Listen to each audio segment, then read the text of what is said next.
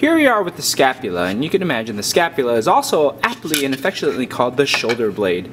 And so this shoulder blade, or it looks seriously like a blade because of course it's very flat and it's on your shoulder, and that's why they call it the shoulder blade, is a wonderful portion of the pectoral girdle. It allows us to have a lot greater movement.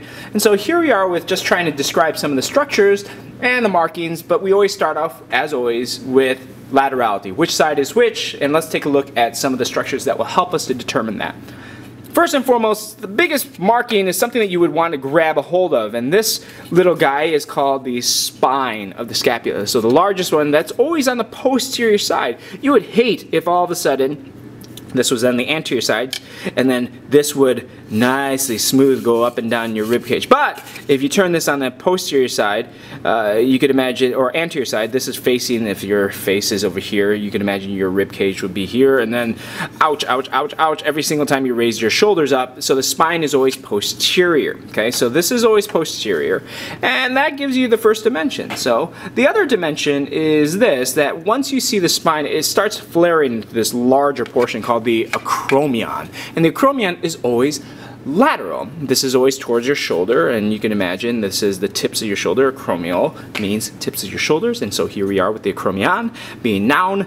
That is this flare paddle-like structure being lateral. So if we got posterior and lateral, now we just need to figure out what's superior. And what's always superior, what's nice, is this little big hawk-like beak structure called the coracoid process.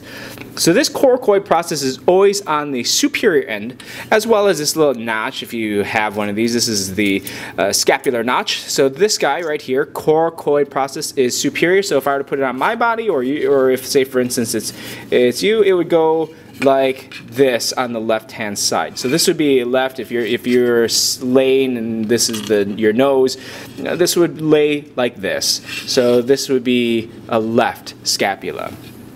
Alright, let's take a look at some of the other structures. So far we got acromion, coracoid process, scapular notch, and the spine. Well, what you'll find is that we get this nice little fossa here that almost looks like a thumbprint. And this thumbprint is what we call the glenoid fossa. And the glenoid fossa is where your shoulder is going to be. Above it, of course, is this little bump called the supraglenoid tubercle. Below it is the infraglenoid tubercle. And we're going to find this over and over again, things that constantly remind us of direction.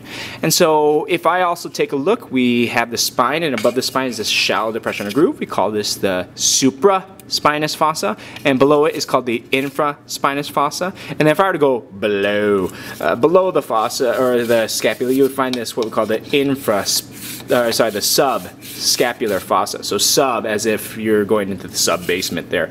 So subscapular fossa is the whole thing, the shallow depression or groove. Supraspinous fossa, infraspinous fossa, glenoid fossa, plenty of fossas here, and then of course that little notch where a nerve is going to go, called the suprascapular notch, racing over that.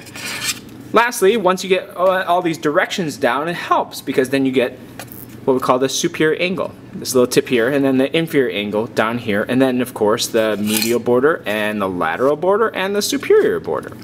And those are major structures that we will be encountering with the scapula. So let's review. Spine of the scapula flares out into the acromion of the scapula. The acromion, as well as the coracoid process, has some fossas: glenoid fossa, supraspinous fossa, infraspinous fossa, subscapular fossa, with the scapular notch at the top. Glenoid fossa has the supraglenoid tubercle at the top, infraglenoid tubercle at the bottom. And now if I'm looking this way, medial border, lateral border, superior border with the superior angle and the inferior angle being the tips.